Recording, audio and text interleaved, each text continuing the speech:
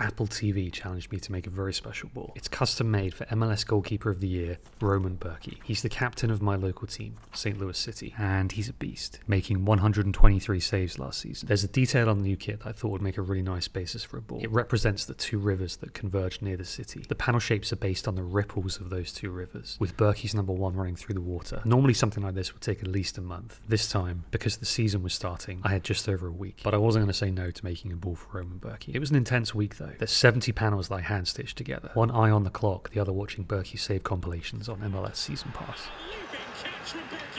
Inside the ball I stitched part of a match-worn captain's armband from Bürki himself, infusing his spirit into the ball. Pumping it up I felt excitement and relief. I love how the ball turned out, and I'd made it just in time. Bürki, I hope you like it.